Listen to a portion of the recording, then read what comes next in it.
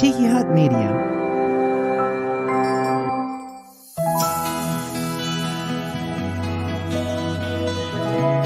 Hey there, welcome to Soul Ramblings Podcast. I'm Jerry Wicker, and we are in the midst of a series called God Is. Today is week 2 of that. God is blank, and we are trying to, and together, searching for ways to fill that, discovering how to fill that space with truth. God is blank.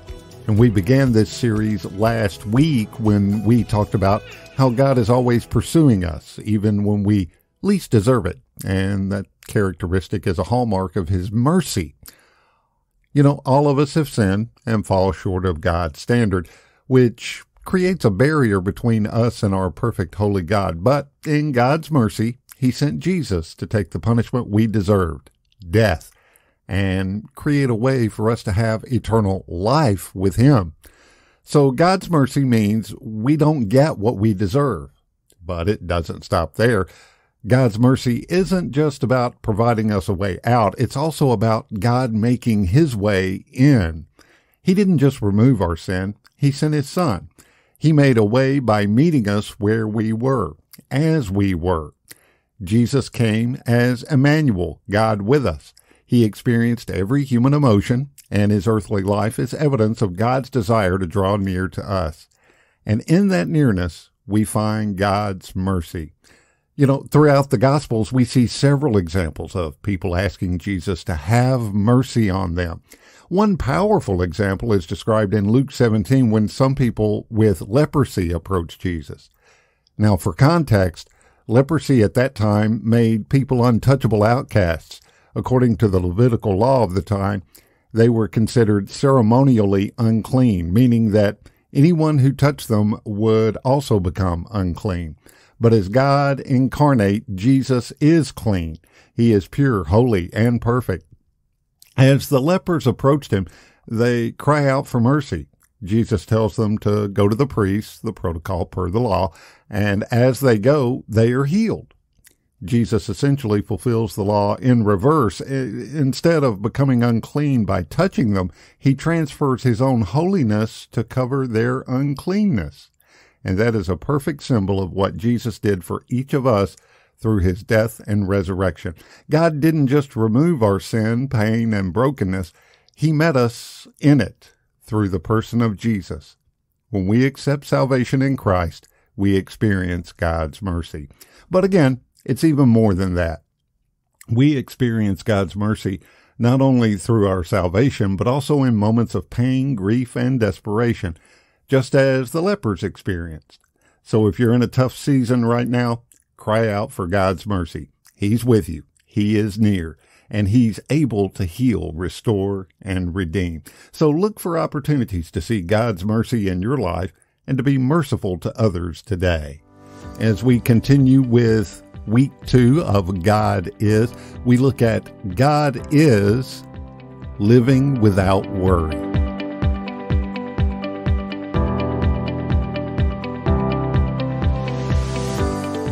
Our scripture reading for the morning comes to us from Matthew's Gospel.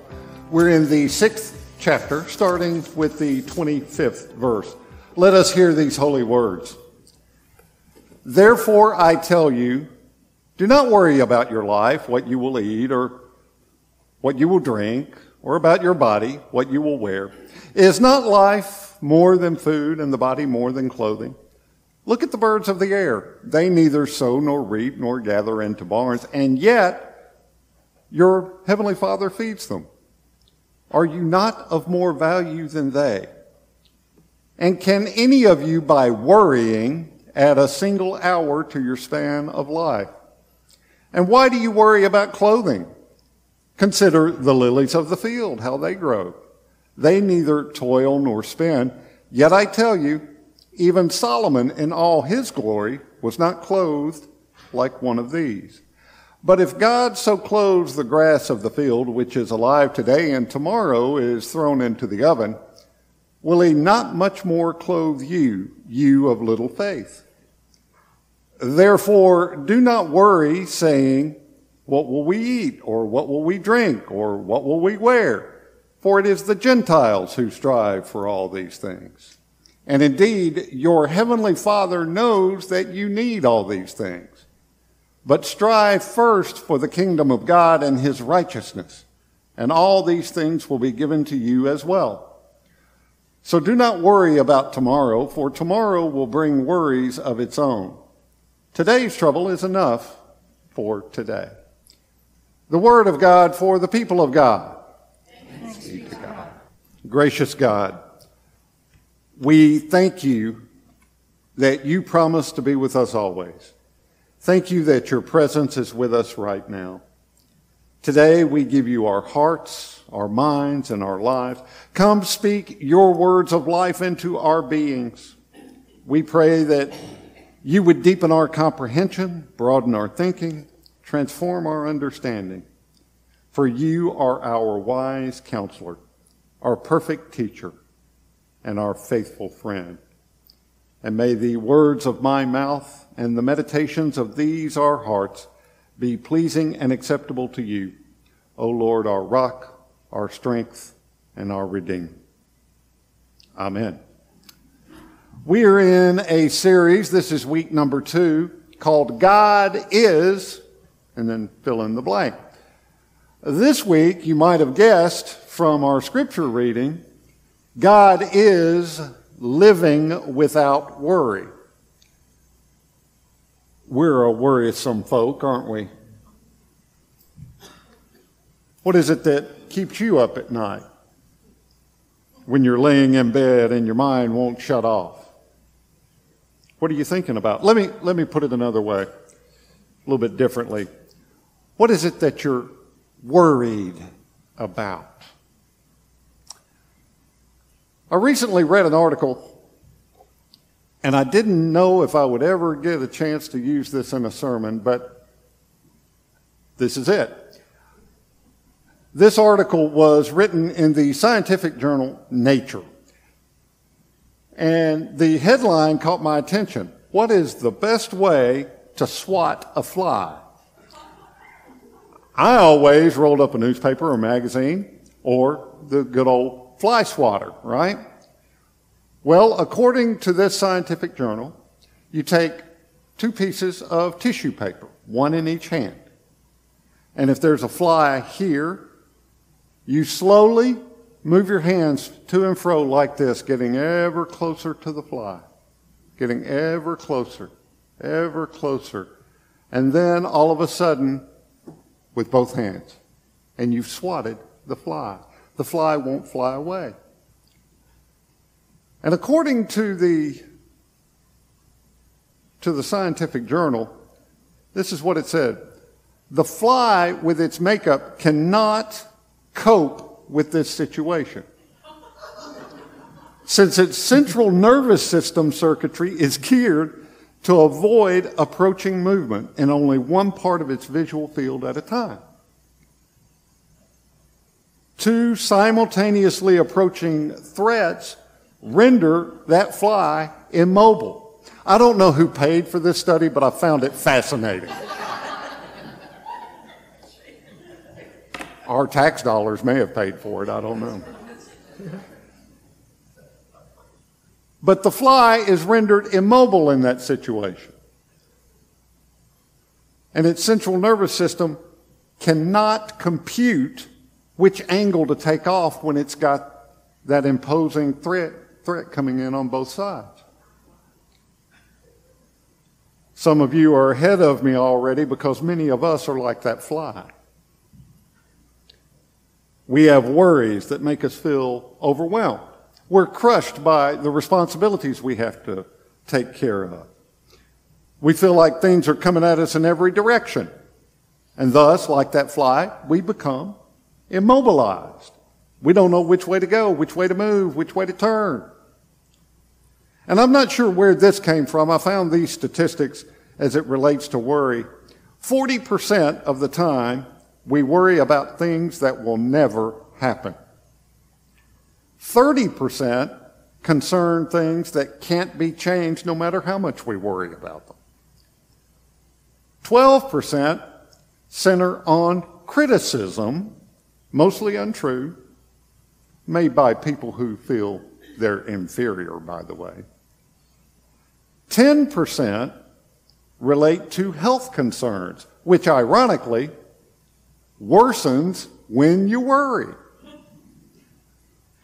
Only 8% are legitimate concerns which you can actually do something about. Most of the time we worry about things that will never happen and we can't do anything about anyway. Some have said that worry is the interest you pay on trouble that seldom comes. Psychologists have said now that statistic had 40% of the time we worry about things that will never happen. A survey of psychologists said that 90% of what people worry about never comes to pass. It has been said that worry is like a rocking chair. It'll give you something to do, but you won't get anywhere. There's a story of a guy. He had this issue. He had one of those metal garbage cans, and over time, the bottom had become rusted, and it had several holes in the bottom of it, and he decided he wanted to get rid of this trash can. So he did like anybody would do. On trash day, his trash ran once a week. On trash day, he set it out by the curb by the regular garbage can, thinking the garbage man will take it off. He pulls in the afternoon after the garbage has run, the garbage service has run.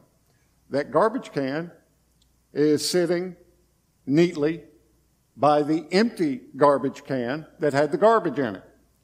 He thought, well, okay, they didn't realize they were supposed to take it off. I know what I'll do next week. Next week, he takes it, turns it upside down. This way, they'll see that it's rusted out on the bottom. It's got holes in it. I intend for it to be thrown away.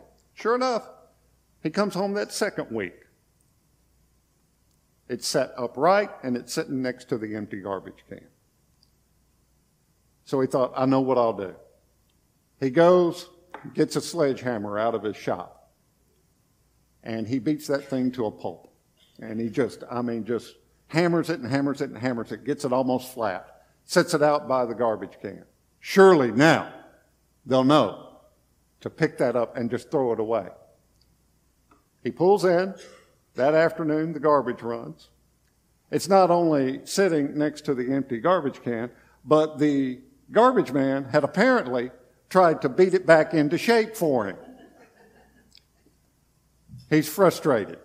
So he said, you know what? He goes to the hardware store. He gets a heavy-duty chain and a padlock. He's got a big oak tree in his front yard. He chains that garbage can, padlocks it, and sure enough, before the garbage runs the next morning, in the overnight, somebody had stolen his garbage can. Worry is a lot like that garbage can. We know we need to get rid of it, but it is not so easy to do. We can say, yes, I need to quit worrying so much. Yes, you're absolutely right. Yes, Jesus, I hear what you're saying. I need to quit worrying. I need to quit worrying. It's not so easy to do, though.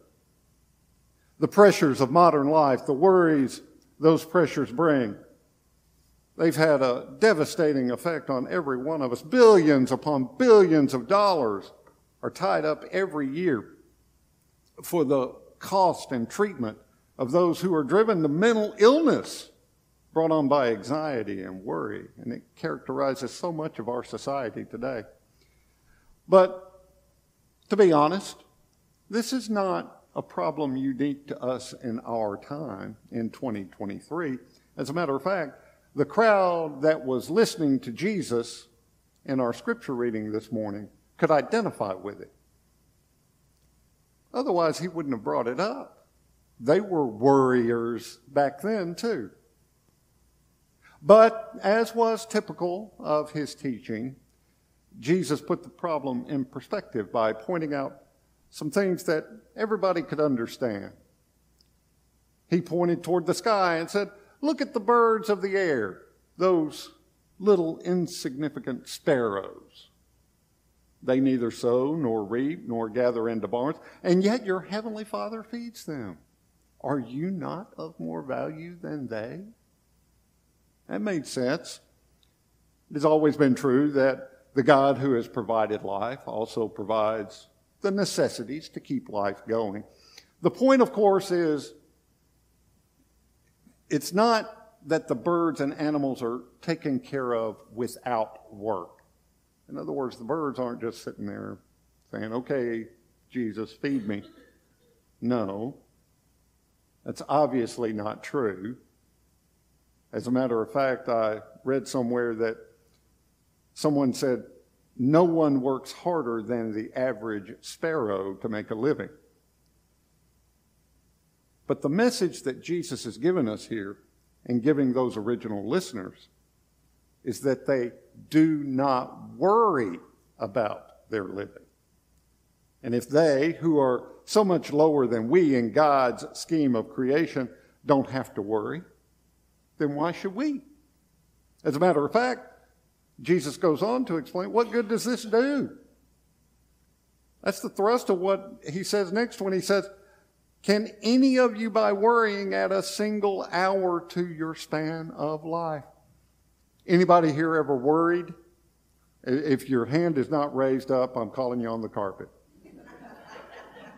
We're all guilty of worrying, aren't we? Did it add 1 hour to your life? Absolutely not. I tend to think that had Jesus been speaking to us today, this morning, he might have pointed out that indeed excessive worry has exactly the opposite effect. Not only will worry not add any years to your life, it'll probably subtract from them. And those that you do have left are going to be of a poorer quality. The necessities of life, the length of life, the quality of life, they're all things that tend to worry us a great deal. But Jesus' message is clear. None of them should particularly concern us because the God who gives us life in the first place will most assuredly be in control of all the rest.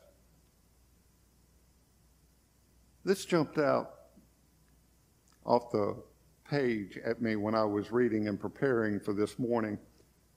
Jesus sums this all up, this problem of worry, in that one little phrase. I hadn't noticed it before. You of little faith.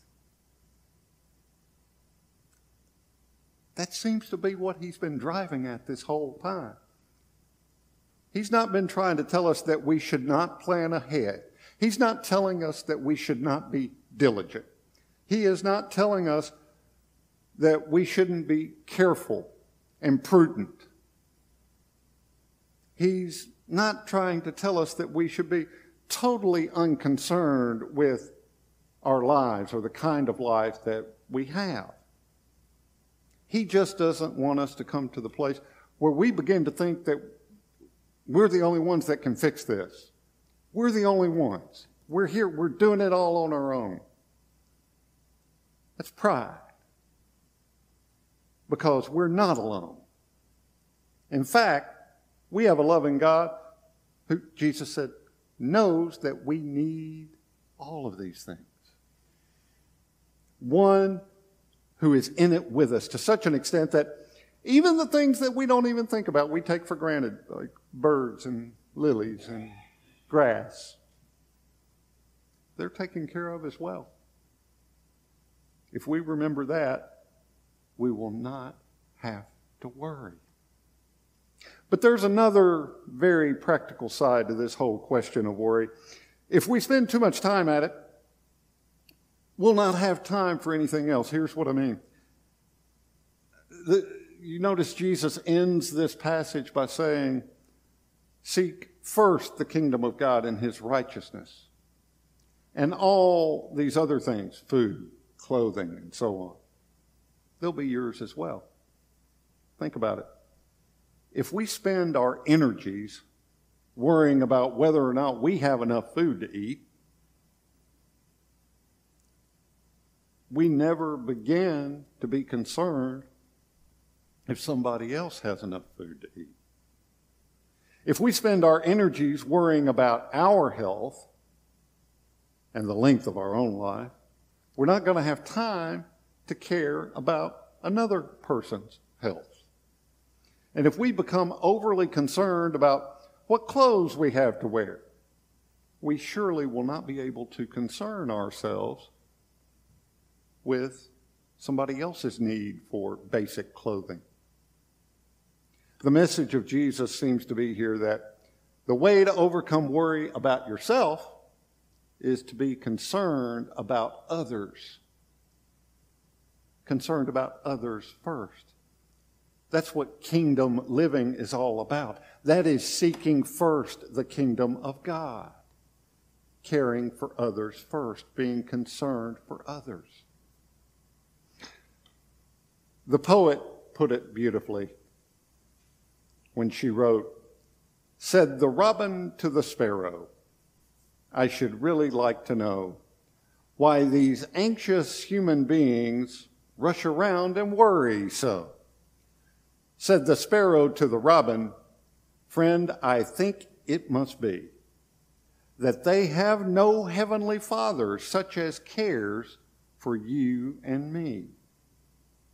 What Jesus wants us to know is that we do indeed have such a heavenly Father. And because of that, we don't need to spend all our time worrying about the necessities of life. We can live one day at a time and not to have to be overly concerned with the potential disasters that we see maybe, possibly, could be looming over on the horizon. Remember, Jesus said, "Do not worry about tomorrow, for tomorrow will bring worries of its own." Today's trouble is enough for today. Near the end of his life, Mark Twain said this, "I am an old man and have known a great many troubles, but most of them never happened." Common ailment worry is. Who needs it? Not God's people. That's why the Apostle Paul could write to the Philippians, "Do not worry about anything, but in everything, by prayer and supplication with thanksgiving, let your requests be made known to God. And the peace of God, which surpasses all understanding, will guard your hearts and minds in Christ Jesus." Replace that worry with prayer and supplication. And then, instead of worry and anxiety, the peace of God, which surpasses all understanding, will rule and guard your hearts and minds. Who is God? God is living without worry. Hallelujah. Amen. Let's pray. Heavenly Father, thank you so much that you are a God who's trustworthy. Thank you that you have been faithful in the past. Thank you that you are faithful today because you're with us. And thank you that you will be faithful in the future. Amen.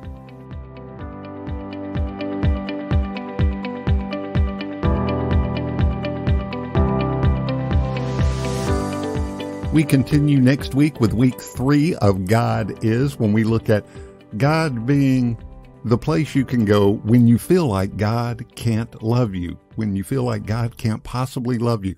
Be sure to tune in next week. Get social with us on Soul Ramblings Podcast on Instagram and Facebook. We got links to those pages in the show notes. Go over there and follow us. And wherever you're listening today, be sure to go and subscribe, and that way you never miss a new episode of Soul Ramblings Podcast. I want to thank you for the gift and privilege of your time today, and I'll leave you with this for this week from Philippians 4:8. From now on, brothers and sisters, if anything is excellent and if anything is admirable, focus your thoughts on these things: all that is true, all that is holy, all that is just, all that is pure, all that is lovely, and all that is worthy of praise. I'm Jerry Wicker. We'll see you next week on Soul Ramblings Podcast. Until then, grace and peace.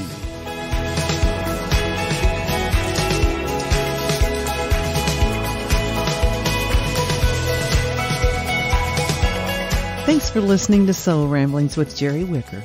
Download new episodes every week.